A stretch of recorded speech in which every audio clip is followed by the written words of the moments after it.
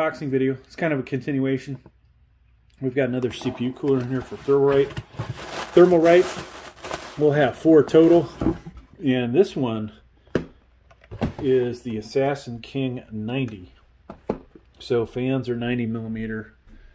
I don't know what the best angle for you guys to see this is. 92 millimeter fans, and the weight's 105 grams.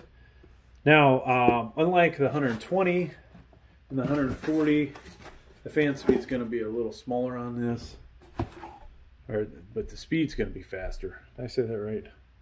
The fans are smaller, but the speed is faster. So we have, what else do we have? Airflow, 44 cubic meters is the max. Static pressure, all that's on the front. 4-pin PWM. And so I have, gosh, a bunch of different coolers. Some other 92 millimeter ones. I need to go find something to cut this with that's better than the Phillips I was about to use. All right, so I'm going to use some scissors. So yeah, we have four of these we're unboxing, and I actually was going to buy like 8. We have 2 more coming tomorrow, which is just insane. But I'll tell you what, a couple of the Thermalrights did so good for the channel. I was able to buy, oh geez, almost cut my finger. That's stupid. I was able to buy, get this, every one of these coolers with the money I made off the monetization. So, that's always a good thing. Alright, so we've got directions. And like the last video, I forgot to put them back in the box. Now, folks, with this one, we will not do it in Chinese. No fucking way. We'll do English only on this channel. Maybe some Spanish. But, so we have our parts list. Parts list. Feels like we need more light, folks. And this other camera to raise it up a little. There we go. So we have parts lists, we have the directions. I will assemble this for either AM4 and or AM5. All right, just so you know. We'll do probably 1151 or 1200. And I will definitely, I won't be doing LGA 20XX, but we will do LGA 1700. Now, remains to be seen whether that motherboard,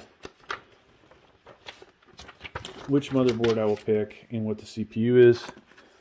This cooler, honestly, for Intel, you don't want to put this on a overclockable CPU. You would want to pick something that has a low TDP. So here is the fan. Like they said, 2500 RPM here on this guy. We have a bunch of these 4-pin PWM. And oh yeah, I am not sponsored by Thermalright, at least not yet. I should reach out to them like, hey, fuckers, I have bought a lot of your shit. Start sending me this crap for free, because I'm making you guys a lot of sales. So you guys should check out my Amazon Associates. I'll have to put that up one day. How many freaking Thermalright CPU coolers I've sold through my links. It's ridiculous. I'm telling you, this is like, my favorite brand is Noctua, but they don't make me shit. Nobody buys anything off the links. But Thermalright, man, they've been buying it like crazy. Alright, so we do have to take the fan completely out. I should have known that. I was trying not to make a huge mess. Alright, so here is your tower. This is a 5 pipe one, right? So obviously better than 4 pipe. And notice that, folks, I sometimes forget to say this. It is not perfectly symmetrical, right? So you've got what appears to be a little offset. Now I'd have to measure this, but ideally you would probably put, let's see, you have to figure this out. You'd want to be a little further away from your graphics card. No. Actually, we need a motherboard. Hang on a second, folks. Let me grab the motherboard. I was thinking this was like the Peerless Assassin 120 SE, which, depending on how you mount it, you can get a little further away from the graphics card. But I think I was mistaken. So ideally, this guy is going to be... Yeah, this doesn't matter. There's so much clearance. Never mind what I just said. Now you will notice that this side is where you're going to put the fan, and it's going to look something like that when it's in there with the fan. This is the intake side of the fan. We'll cover it in the installation, but the fan would be on this side. All right, so it's going to look something like that. Now, we get the motherboard out of the way. Expensive motherboard. We don't need to damage another motherboard on this channel, because Lord knows I'm never going to get sponsored by anybody. I kind of feel like there was a couple of companies that did sponsor me because they sent me so much junk. Some of it was junk, some of it not junk. But so V20, they sent me tons of coolers.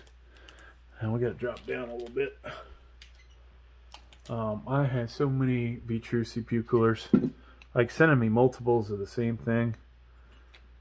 And then eventually they wanted me to actually pay for stuff 50%. And I had to bow out because their quality isn't that great. So I was like, nah, thank you. All right, so here are 4 fan brackets. What does that mean, folks? If you wanted to buy a second 92mm fan and make this a plus model, basically, you could do that, right? Sometimes you'll see me do that. You know, most of the time it only cuts maybe 1 to 2.5 degrees. Backing plate, and this looks like it's good for 2 different sizes. So it's square. So just looking at that, I can tell, hey, this is an Intel backing plate since it's square. You know, AMD, rectangular, right? So, looks like 2 different positions. So, LGA 1151, 1200, and then a 1700. All right. Now, I can tell you I'm going to hate this. I'm actually going to hate this mount because it just means a whole shit ton of parts. Now, these are various spacers. Oh gosh, look at this. This is crazy. Usually they keep all the spacers together. So you've got the blue ones, LGA 1700. You've got the black ones, or 1151 to 1200. Then AM4, AM5 here, and their screws. With this packaging, it would appear, yeah, you're going to use these screws for either one of the Intel mounts. Probably to include the 20XX. So you've got that. You've got different nuts in here. All right. So when I do that installation, folks, it's going to be, it might be a little painful. Now the AM4, AM5, you'll use these spacers. They'll sit on top of the motherboard, but it'll sit, you know, around these. And you'll use the screws in there. And then you need these mounting brackets. So this looks like it's all of the mounting brackets. And they've included some rubber dampening pads, it looks like.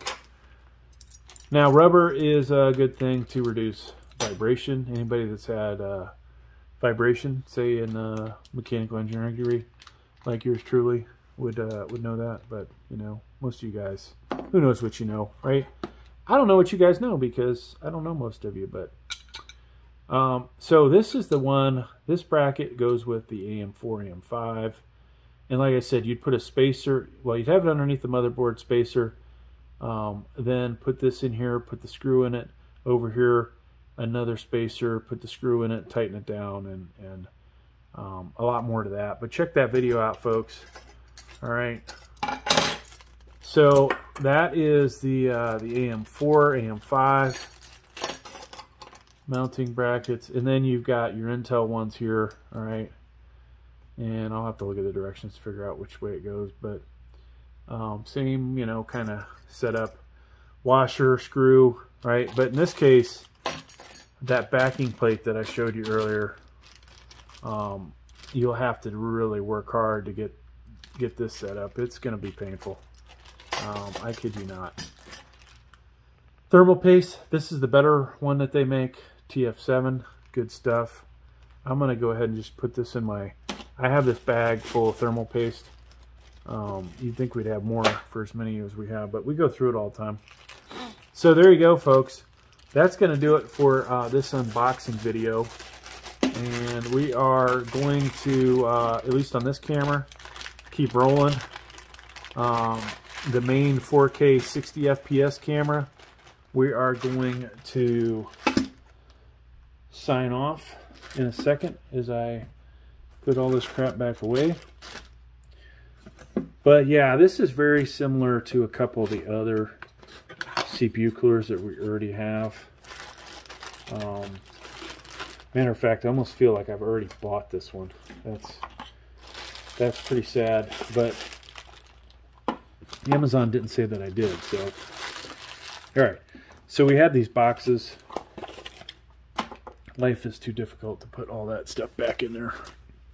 All right, putting it back away. But yeah, hey, folks, just hit 7,000 overall views or published views on this channel. We're actually at about 8. But I gotta say thank you. We're also hitting 8,000 subscribers. So if you haven't subscribed yet, please do. Helps out the channel. I don't know if it really helps my YouTube algorithm. You know, it all depends on how much people watch these videos. But some of these CPU cooler videos are crazy how many views they get. And other ones, you know, it's like, wow, some of my best videos don't get any watch time. Some of my worst videos get crazy watch time, and I'm like, yeah, there's mistakes in there. But YouTube doesn't let you edit anything after the fact. If it becomes a better piece of software or whatever, you know, you would assume that I'd be able to go fix some things, or at least put little notes, hey, don't do this. Rotate that, you know, 90 degrees or 180, because yours truly didn't put it exactly on there perfect, even though it works. Stuff like that. So thanks for checking out the video, folks.